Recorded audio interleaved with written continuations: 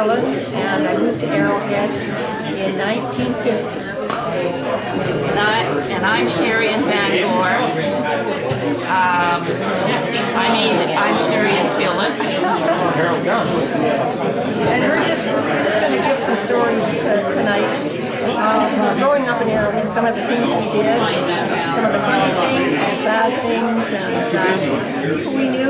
A lot of memories and our lifestyles and how we entertained ourselves. And nobody had television or anything like that. And you know, I remember Ricky Nelson playing on our radio, and it goes in and out. You can hardly hear the words, but your ear is right up there to get every little thing you can get. You know, we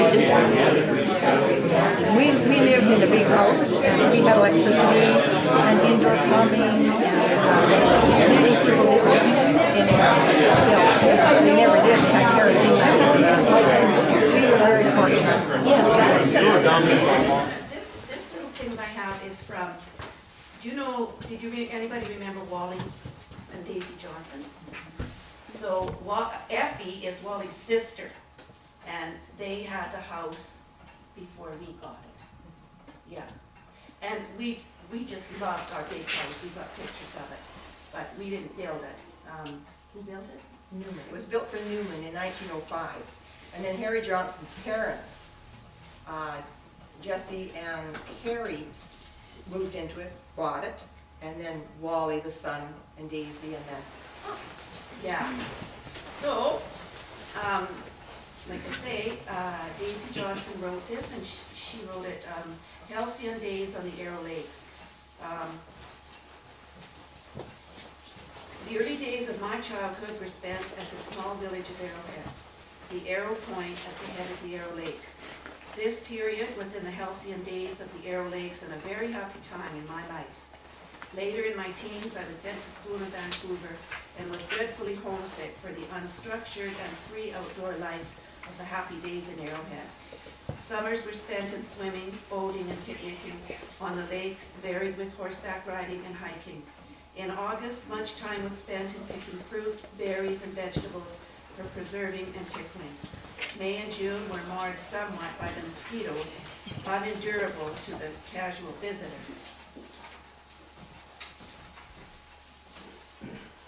But to the permanent resident, just a nuisance. Snowy winters were perfect for winter sports, skiing, snowshoeing, sleigh riding on the steep hills, and driving a horse-drawn cutter were all enjoyable for both adults and children. Spring was not a favorite time here. The melting snow would leave the roads a sea of mud. The horses were shedding their winter coats, which meant much currying and combing, plus cleaning of tack.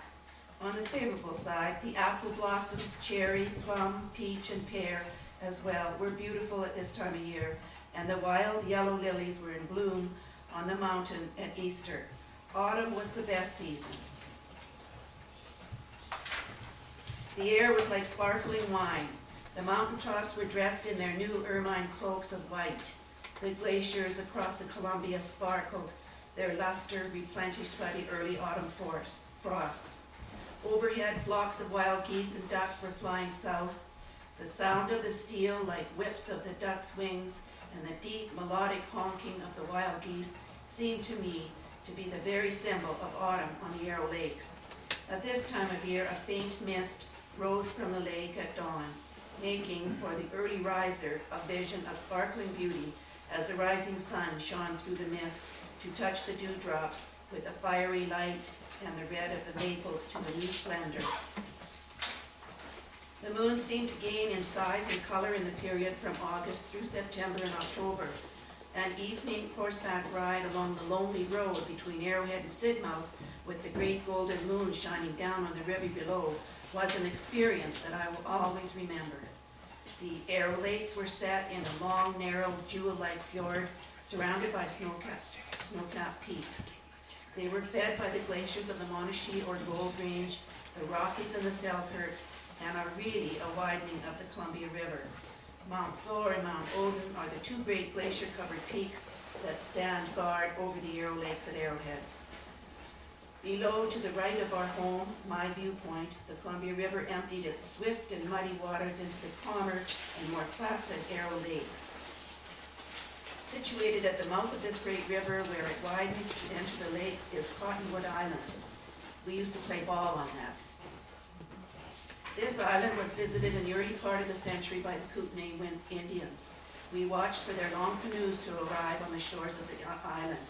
They stretched their nets out from the island to gather in the great host of the kokanee, a small landlocked salmon spawning at this time. The Indians came for the last time in the 1920s, and one more picturesque event was gone forever. My parents, Harry and Jessie Johnston, my brother Wally and I lived in a large white house with a splendid view of the lake. This is the house in 1905. Pass it around. And these are the ones. And it wasn't painted then. These are the ones when we lived in it. And this was my painting of the house. Lived in a large white house with a splendid view of the lake from the upper and lower sun decks, porches as they were called in those days. Our house was situated just under the 1,000-foot rock bluff of the 7,400-foot high Mount Sprout, a dangerous position because of frequent snowslides in the spring of the year. I remember sleeping in the bedroom and you would hear the rocks just tumbling right down, a little bit scary, because there were some pretty big rocks there too, weren't there? From our dining room window and from the large porch in front, we looked down a 14-mile stretch of the upper Arrow Lake to Bannock Point. The moon rose over the Selkirk Range to the left and made a silvery path across the water, reaching the docks, and gilding, you had to look that up, means an overlaid with or as if with a thin covering of gold. So, and gilding the railings and funnel of any steamer at the dock, so it was very beautiful to watch, see that. Frequently from our home, I watched the progress up the lake of the paddle wheel steamer on its daily run. This was a lovely sight. The swan-like steamer showed white against the deep blue of the water, and the mountains echoed to the deep musical blast of the whistle. The paddle wheelers plied the lakes for many years, from before the turn of the century until after the middle of the century. They carried supplies to the small towns and lonely farms along the lake.